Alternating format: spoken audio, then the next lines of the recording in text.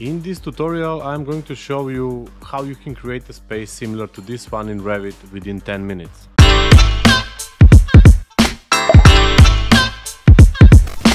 This could be done on multiple ways and I'm going to show you one of them. I will be using an ordinary architectural template which comes with the Swedish content, and the units in this file are going to be millimeters, and I don't want to waste your time anymore, so let's just move to Revit. I'm in Revit right now, and the first thing I'm going to do is to create those walls, to place windows and create a floor.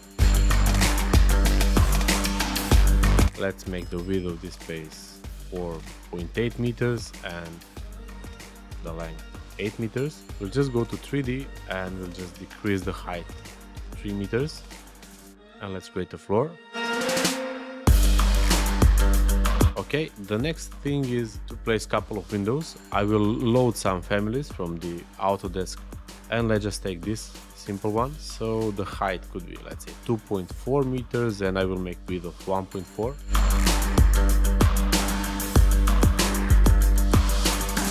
And sill height, let's make 300. Okay, so this looks fine. I will just move to realistic, so we have a better overview. And the next thing is just to add materials. So I will use the white color, the white paint color for the floor, and for the wall I will use the same one. Let's select the wall, and I will take here kind of paint I have preloaded. I will take this one, and we'll do the same for a floor. And let me show you now how you can make this blue part in a wall in Revit without creating a new wall. If you go to modify, and if you take a look over there, you will see the command which is called split face, and then you just need to pick the face of the wall and to draw a shape. In this case we just need one line to split our surfaces, so the top part is going to be white, actually will remain the same, while the bottom one is going to be a blue one. And I will just make this 900, will click fine, and let me just create material. I will duplicate this one, we'll name this as a purple, and I can take this color over there and we'll just make it a bit darker, something like this. And again go to modify, and you will see this command over there, it's called paint. PT is a shortcut, so don't click done, just pick the material. In this case I'm going to pick this purple lining, and I'm just going to paint. And let's do the same process for other 3 walls.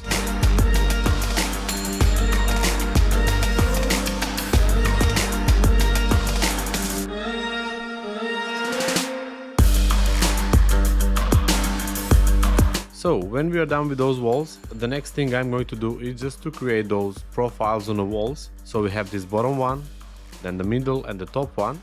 I have already created some of them just for this purpose, and they look quite simple, and they look like this. For example, this is the top corniche, so you can just go to the family, new, pick this metric profile and create any shape you would like to have. And the way how I'm going to create this is the sweep, and I'm going to go to the wall, sweep, and then I'm going to create, let's say, the wall 01. For this one I'm going to take this 03A, and I will immediately pick material. I know that this is going to be the white color, so I'm going this one at the top.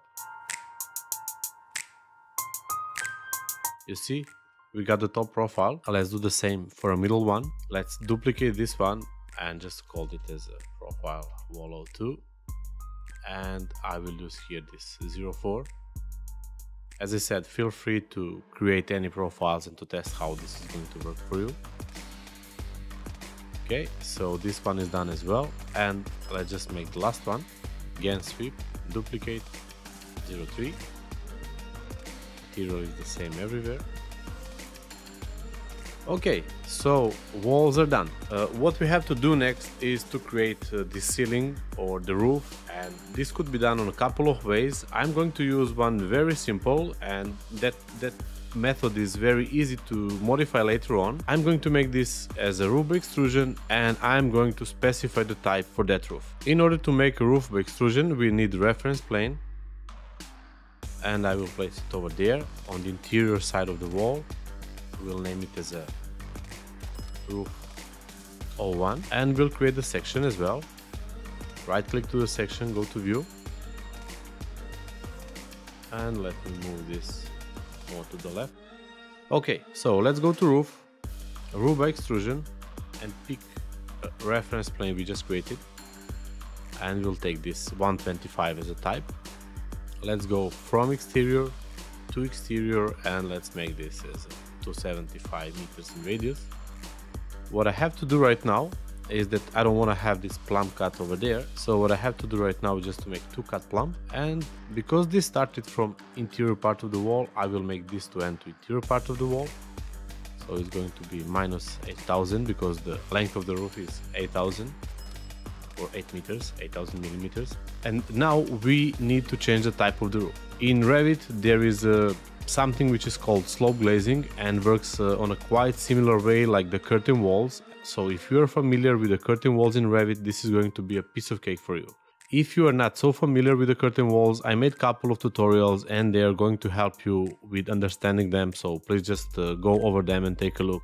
Okay, so let's just pick this one, and for a type take this slope glazing and immediately go to edit type and just go roof 01. For a panel I will pick the empty one, and for a grid one I will make fixed distance of 400, and for the second one we'll make by 800, so it's very easy to divide with our room sizes. And for a first mullion I will take this 50 by 150, and I will do the same here, and we'll just click fine. And let me just isolate this element. So as you could see, this works very well, and maybe for some of you this is going to be quite enough. But if you would like to assign a different profiles, and for this tutorial I made 2 of them, so one bigger which goes into this longer direction, then the smaller one which goes into this radial direction. Let me show you how they look like. So this is the bigger one, it's quite simple, and this is the smaller one. And as I said, just feel free to test and make any of them you like. And what I would like to do now is to create a new kind of a mullion. So in order to do that, I'm just going to select this one, we'll unpin it, we'll go to edit type and we'll duplicate it. We'll make this as a profile roof 01. For material I will take this blue paint we made, and for a profile I'm going to use this 01. I showed you how it looked like, so you see. And again I'm going to duplicate and we'll make profile roof 02. We'll do the same thing, and just here we'll take this 02 profile, smaller one. So I'm just going to select the roof, we'll go to edit type, and for a first mullion I will take this 01, and for a second I will just take this 02. We'll click OK. So let's see what we got. If we go under and take a look, we see that we have kind of problem. When it was rectangular one, it was working very well, but here it works very well at the base of the profile, but you see that we have kind of gaps over there when the profile becomes narrower. And let me just show you, it's an easy fix. So we will just make a workaround. I'm going to select this wall, and then I'm just going to edit type. We'll put nothing for this mullion over there, and we'll put none of the divisions for the second grid, and we'll just click OK. We'll delete grid line. So in this case we just have those longer profiles. If you go to the section, we see that this one is a bit lower than this one, and that's because of justification. So I will make justification for this grid to be center, and then I'm going to select this profile and we'll delete it, and we'll do the same for this one. And what I would like to do as well is I would like to move this more to the back. So let's just select it and let's just make this 50.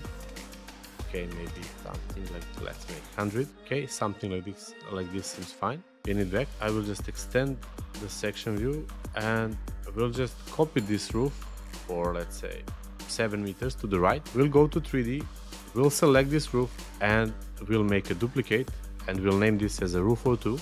Let's pick this second profile here, put nothing there, and make this fixed distance 800 and delete mullions, and this seems fine.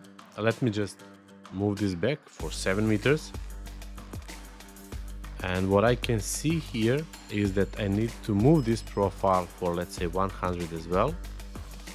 Okay, so they match fine. And then from section, you see that those profiles over there, they're going into the wall.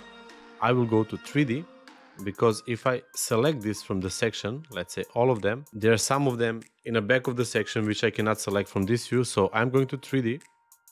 I'm going to select those mullions, we'll unpin them, and then we'll delete them, and the same at the opposite side. So in section, this seems fine. Let's just go here, unisolate things. Okay, and the last thing we would like to do here is just to create the new roof, and I'm going to go again to the roof by extrusion. We'll pick reference plane, the same for the other roofs. We'll take this 125, and I will just make this very thin. We'll make it 50, and we'll pick material, and just we'll make the offset of 50, and we'll go from here to here and to here, and we'll just click space so it goes out. This seems fine. Let me just make this to start with the 200 to go till the end. And we'll select this wall and this one, and we'll just attach them to this roof, the new one we created. And there is just two small things. The first one is just to select this element, and we'll again go to SF, split, which means split face. We'll go 3 meters from the bottom, and let's paint this, reset, and create the same at the opposite side.